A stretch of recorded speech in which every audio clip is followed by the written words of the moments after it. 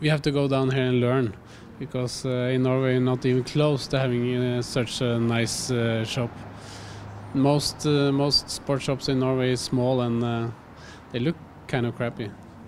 So it's a totally different world in Norway. So this is amazing to see. It's beautiful. Yeah, I'm excited to see Herman go creative and doing some crazy designs. This is quite nice for women's. So this looks good and sporty and fresh. And if I'm going to pick a favorite out of looking at it, then I will go for a white women's.